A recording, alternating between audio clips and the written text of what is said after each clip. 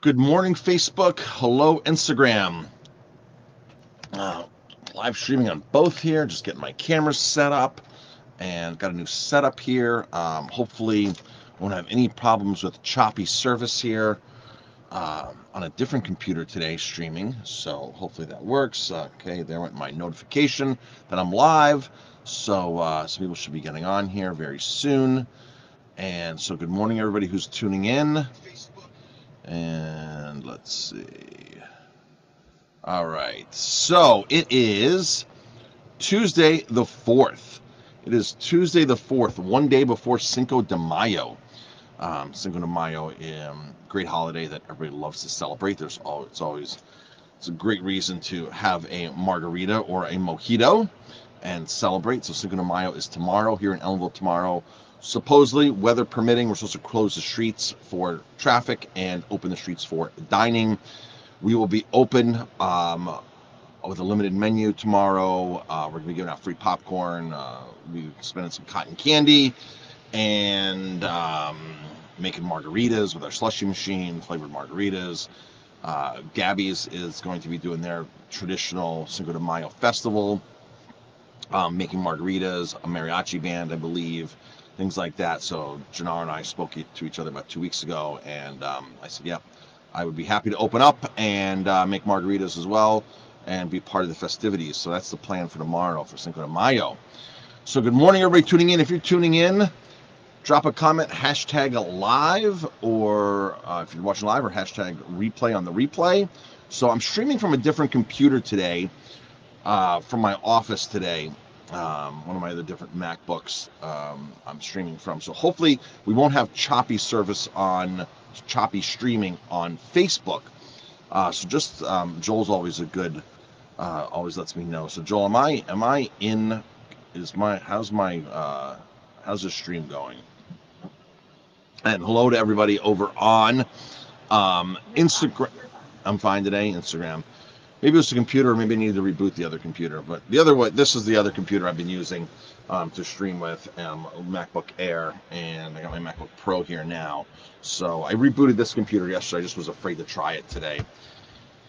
All right, so the title of today's video is "We Will Never Go Back There." We won't go back. So Jamie and I did a video the other day on why we love buying from small brands, and the relationships that we build with small brands, and just that's how you do business, right? You do business with handshakes, you do business breaking bread, you do business, face to face, and that's for us. That's the way we've done business for years. That's the way we love to do business, and we don't care. We don't care if a sales rep walks in with a 98-point wine that's on sale and that's hard to get. If I'm not happy with if I don't go to the winery, if I don't know the winery, if I don't know whatever, I'm not happy buying it. We're a distributor. I'm just not happy buying it. We were buying Spain's #1 rated Verdejo wine several years ago.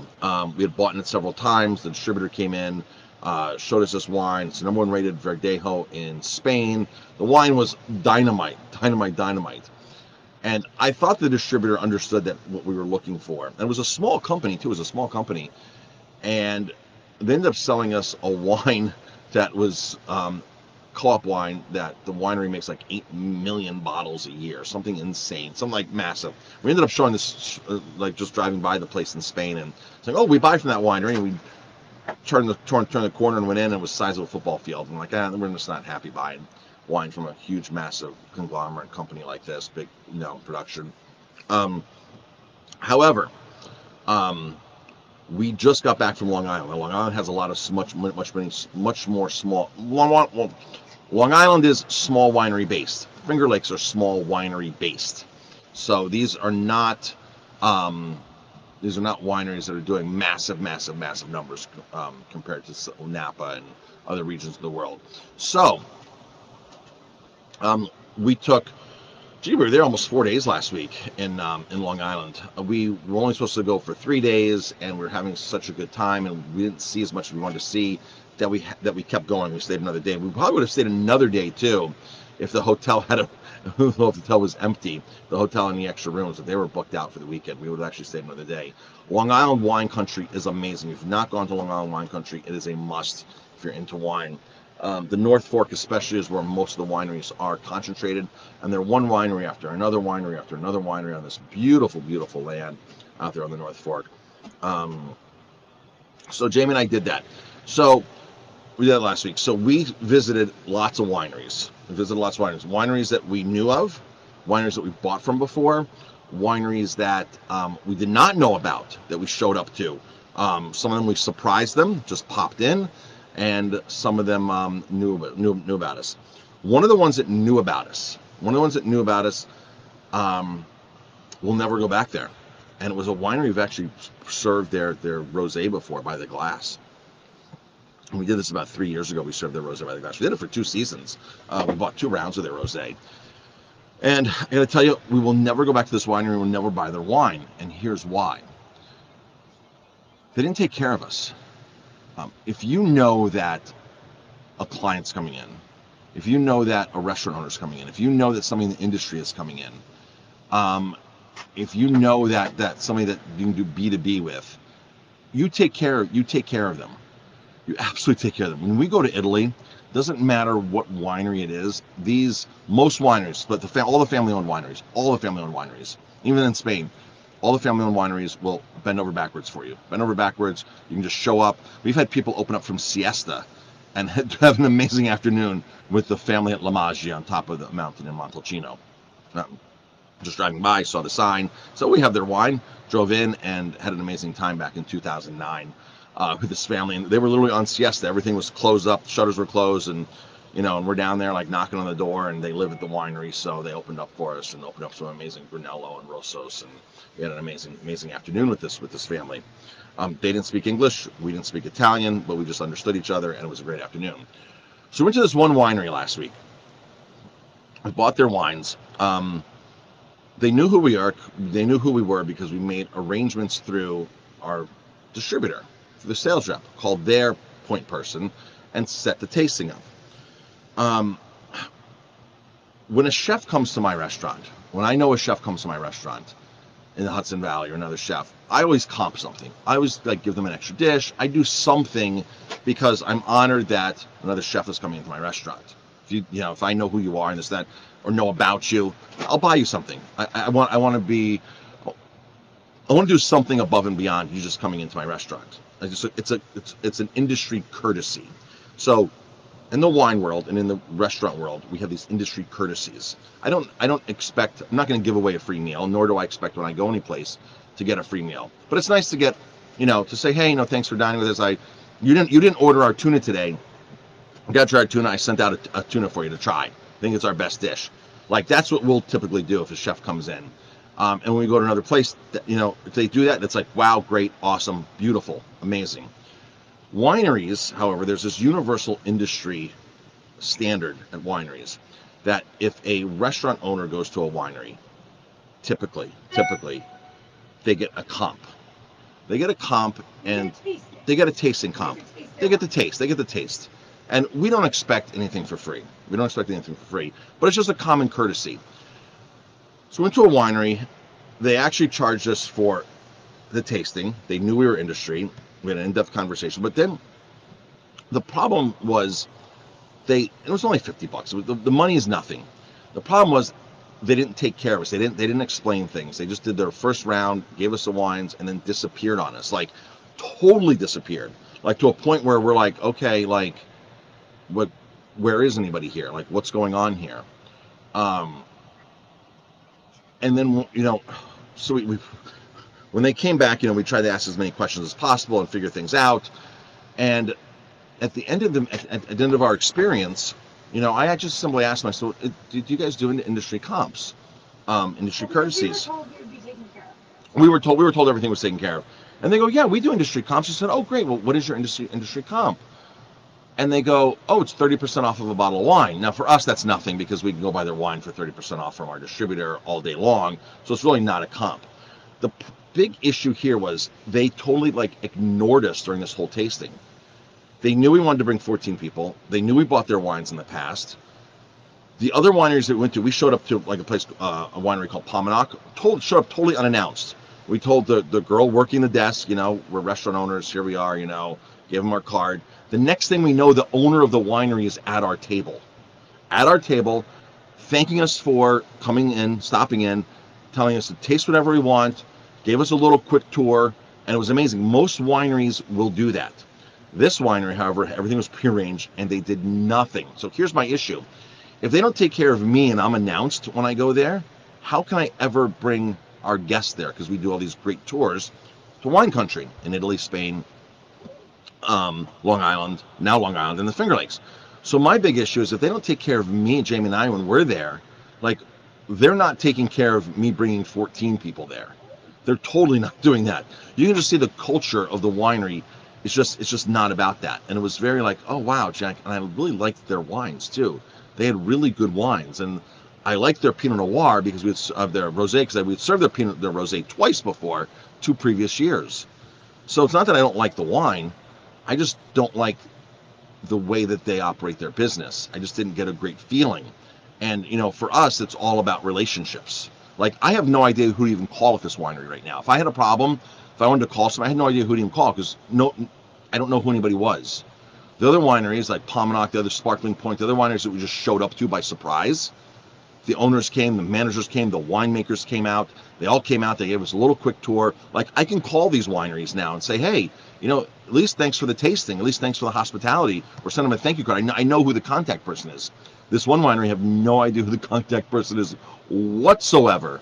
And so it was just like, oh wow, it's like with all the great wine that's happening out there and all the amazing owners and winemakers that are out there, why would I ever buy this wine again? Why would I ever go back there again? I don't care what their rating is. I don't care how good their wines are, because that's really not a personal feeling for me. I know one person who actually hated a brewery owner. Like this is another restaurant owner. Totally hated a brewery owner. Like, I don't like the guy, like actively spoke about him. The guy's a jerk, the guy's an a-hole, whatever, the guy's a jerk, I don't like him. But as soon as he started making great beer and got a beer with a great rating, this restaurant owner started buying his beer. And I was like, isn't it like you're comfortable buying a beer from a brewery that you hate the owner, that you dislike the owner, that you've actively bashed the owner in like publicly, like in conversation with people, you've actively said the guy's a jerk, this and that, but once he gets a great rating on a beer, you start buying his beer. I was like, this is what restaurants do. They just, for a lot of people, it's just not, they don't care about the relationships. Now that other brewery owner, like I happen to be very good friends with the other brewery owner, not very good friends, but I get along with him very well. I get along with him really well. So a lot of for Jamie and I we want the whole picture when we do business. This is what the video was on the other day when I did the video the other day, and why we buy from small businesses. And it's really goes beyond buying from a small business. It goes from buying from a business that is respectable. Because a lot of small businesses aren't respectable. And this small winery, Jamie and I just didn't feel it from this winery. So there's no reason for us to ever go back there. There's no reason for us to take our guests there. I can guarantee you they're not taking care of our guests if we show up there. I can guarantee that 100%. And it's a shame. So for us, it's all about the small guy, and it's all about the small company that actually understands relationship-based business. So good morning to everybody who's tuning in. Good morning, Brenda. Hi, Mary. Hi, Kimberly, Christine. Good morning, everybody on Facebook. And it seems that my stream is going great today. It's not choppy. So good morning, everybody tuning in. It's the day before Cinco de Mayo. I'm just talking about a winery experience that we had the other day. Not such a good winery experience. Not because they charged us, but because there was no hospitality. There was no. I remember working as a busboy, as a waiter years ago. I must have been like 19 years old. 18 years old. No, gee, wow, before that. 17. I was 17. I was working at a place called Gold Mountain. If you're from Ellenville, Gold Mountain was a resort, like a chalet resort. I had about, 15, 20 units, and everything was individual chalets. Really nice, being from back in the 80s and early 90s. And I remember these guests drove in. These guests drove in um, from Connecticut, and we were busy. It was a busy brunch. Something was going on. It was a busy brunch. We were understaffed, and I'm running around, running around, running around. These guests sit down. They drove in just for brunch. They sit down, and the staff, we couldn't get to them quick enough. And I knew that. And we were just running around like, oh my gosh, who's getting that table over there? Who's getting that table over? Who's getting that table over there? And I remember, like, I don't know, maybe 10, 15 minutes, this couple gets up and walks out the door as if they're leaving. I'm like, oh my gosh, that table's leaving. I'm only 17 years old at the time. I dropped everything I was doing. I ran out after them and said, I'm so sorry, we haven't gotten to you yet, this and that, we're a little busy. I'm so sorry, I'd love for you to come back in. And they were like, they were actively upset. Like, nobody's been to us. What's going on here?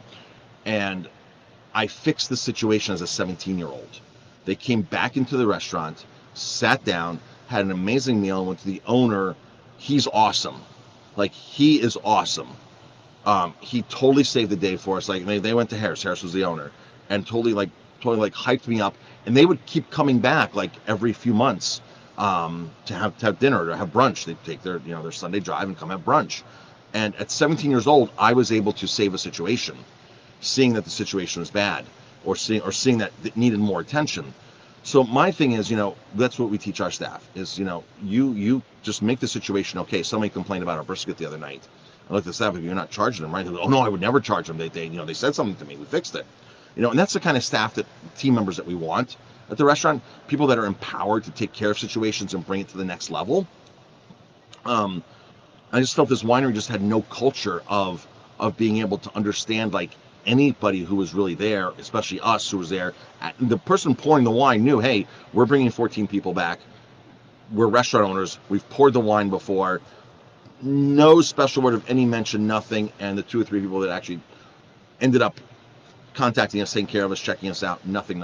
So never go back there. But that's, lesson learned. That's why Jamie and I go do all these great trips ahead of time. We desperately want to get to Sicily. Sicily is like, a lot of you are asking us to take you to Sicily. We know a lot of great wineries in Sicily. Jamie and I have personally never been to Sicily. So our next trip to Italy, to Apulia, hopefully Apulia, Italy soon. Jamie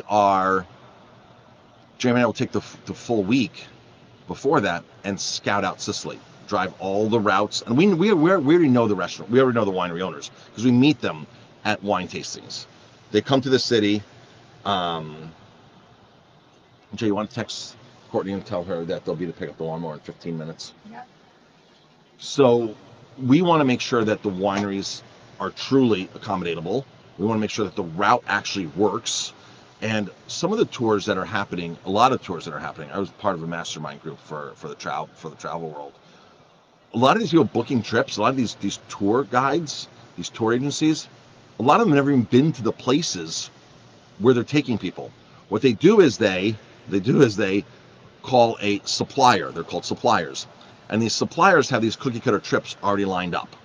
And these cookie cutter trips might include a winery like we just experienced the other day. Quite possibly a winery we just experienced the other day. These tour planners have these cookie cutter trips. They work with these people, and they just know who can pump people in and out,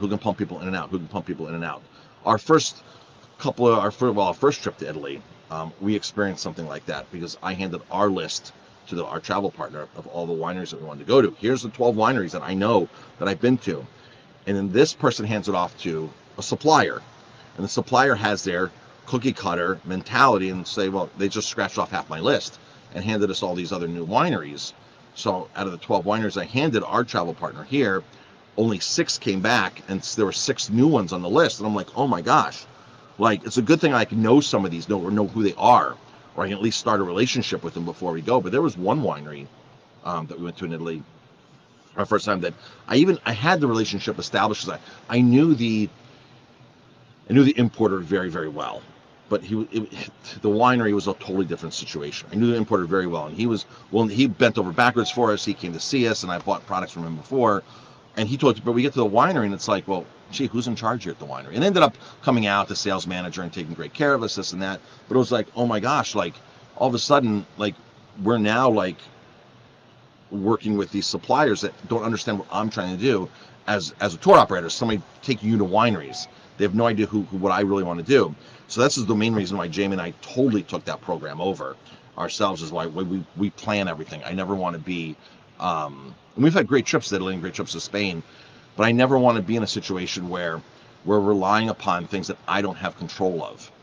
And if I took you to this winery in Long Island, and I know their wines, know their wines, I've liked their wines, and if I would have taken you there without going there myself first and had that kind of experience, it would have been like, gee, where's Marcus taking us? So that's why we do things like that. Cinco de Mayo, there was something else I wanted to talk about. Thank you cards to all the wineries. Jamie writes thank you cards, like handwritten thank you cards, every single, to the hotel, to everything. The hotel we checked into was amazing. Amazing. The Preston House in Riverhead. As soon as we checked in, we got to our room and we went unannounced. I guess sometimes we should announce ourselves ahead of time, say, hey, we're tour operators, we're coming in, but we don't. We just show up to these hotels and we pick the hotels. We go online, we pick them, and we walked into the hotel room. We were like, oh my gosh, this is an awesome hotel. It looked awesome from the ratings and from the price and from all the pictures online. It looked like a really awesome hotel. And we got in, we're like, okay, wow, this hotel's impressive. We got checked in, went down to the manager and said, listen, here's my business card. We own a restaurant. We do wine tours in Italy and Spain and in Finger Lakes, and now we're thinking about coming down to Long Island. We would love to have you. Are you free right now? You want to take a tour of rooms? Oh, of course we do. Of course we. Took us around to rooms, showed us all the rooms, showed us the suites, showed us everything, and like he was on top of us for the rest of the week. Totally on top of us for the rest of the week. Make sure we're having a good time. Make sure we had everything. Wanted to see if we wanted any upgrades, things like that. Totally on top of us. He also told the kid, the restaurant there. The restaurant was amazing. The food was just like amazing. We walked in there. It's like they knew us already. The manager, I don't even know what her name was. Jennifer, I think. Jennifer. She like bent over backwards for us, like whatever we want. Like it's like she already knew us because he already told her. Alberto already told her, and that's like the kind of hospitality that we're looking for. It's like if you're going to take care of us, bend over backwards, and want the business, you know, we're comfortable doing the business with you. But the rooms, the hotel was just totally amazing. So when Jamie and I are in the Finger Lakes, and this is our first time in Long Island, we use this service called Main Street Drivers. Main Street Drivers is an amazing company. So James, who I've become friendly with because we've used his service so much, we recommend a lot of people. So if you're going to the Finger Lakes and you want to do a wine tour, and you, like, let's say it's two or four of you, you can use James's service. He sends a driver to you at your hotel or wherever, your Airbnb, your house. He sends a driver to you and they drive your car. Fully insured, everything. Ready to go. Your car, their driver. It's amazing service. Hudson Valley doesn't have anything like this. Hudson Valley has nothing like this. Nothing that I know like this. And James is not in this area. James does Finger Lakes, Long Island, Oregon, and Washington, like Walla Walla, Yakima. He does all these wine regions except for the Hudson Valley. He goes, Marcus, there's a calling for it in the Hudson Valley. He goes, I don't know the Hudson Valley, which is why I don't go into the Hudson Valley. He goes, I know Long Island very well. I know the other wine regions. I know Finger Lakes because I live here. He goes, but I don't want to go into a region where I don't know what's going on. He goes, I'm uncomfortable. I said, I totally agree with you. This is what I do with our winery trips. I make sure that I know the region before I take people there. So I said, would you mind if I started that type of business? I have an Airbnb and I got great connections. He goes, Marcus, I will help you start the business. We can work together. You send me people, I'll send you people. Just don't come into my territory and I won't go into your territory. I said, James, that's an amazing deal, of course. You know, so James has been working, we've been working with James. So we are starting a service like that. We're getting insurance next week for this, getting the corporation set up for this. It's going to be a spin-off of our VIP Winery Vacations, and it's going to be your car, our driver, Hudson Valley VIP Wine Tours, and we're going to start that business, and we're taking bookings for it. We're hiring people that have clean licenses, preferably bus drivers, school bus drivers, screening them, police officers, off-duty police officers, retired police officers. These are the kind of people that we're looking. So if you know anybody that fits that realm that wants to work, you know, a little bit on the weekends part-time, send them our way, drivers. So we are really going to launch that business, and I'm um, really excited about the possibilities of that. And it's amazing because we know we have a lot of great wineries that we have connections with here in the Hudson Valley. So I'm really excited to have people start doing that. We've had a couple people asking us already because we've told a couple people, they're like, this is an amazing idea. So VIP Hudson Valley tours, your car, our driver. We're starting to take reservations for those now, and we'll help you plan the wineries. The driver goes to your place, picks you up, drives your car, and brings you back to your car. That's how that works. And it's $42 an hour, 4 hour minimum is how that works. $42 an hour, 4 hour minimum. We're going to be sending out more information on a Wednesday email, I think tomorrow. We're updating the website today. I have my assistant working on the website today. I wrote all the copy for it yesterday. And we're working on a little new logo, the VIP logo, which if you can see in the back right there, if you're on Instagram, if you're on Facebook right there, the VIP logo is a bottle of wine. It says VIP Winery Vacations, and it has a plane going around the bottle. We're going to actually do a little car going around the bottle. So that's what we're working on today. So busy day here in the office. So thank you everybody for tuning in. If you're just tuning in now and you're catching this, do hashtag live. If you're tuning in, if you caught it on the replay, hashtag replay. And anything else I missed, Jamie? Mother's Day? Mother's Day, yeah. So Mother's Day, we are going to be open normal time, which is 3 o'clock. Mother's Day, 3 o'clock. We're not doing brunch. Had a couple calls for brunch. We're just not geared up for brunch anymore right now. We were doing brunch for years, every Sunday. When COVID hit, we had to obviously reanalyze everything. We couldn't be open for indoor dining. We couldn't do these things. We're at a point right now. I was having another conversation with another restaurant owner just recently, very recently, and they're talking about expanding. And they're a newer operation. I said, you know what? I did that for years. I always thought I needed to be open more meals, more days. And I was at a point where we were going 7 days a week here for several years, 7 days a week, doing lunches and dinners on the weekends, double shifts. And I'm actually making more money now doing just 5 dinners, being closed 2 days a week, and not doing brunch on the weekends or brunch on Sundays. I'm actually making more money. And this person was like, you're right, my overtime is killing me right now. I mean, all of my profits are getting put back into labor, back into overtime. I said, you know what? It's a beautiful thing to be able to run a restaurant and not have to worry about paying all this exuberant overtime. And when we were in the growth mode, growth, and we were pushing to the next level and pushing to the next level, it was always about the high-end sales. Like, what can we do? Like, how do we increase our sales by another 10% this week, 20%? And, how do we do more? How do we do more? Do we open more? And this and that. And you forget about the backside of it. Like, well, what is opening more really costing me? What is all this labor really costing? And we run numbers and we're very analytic like that.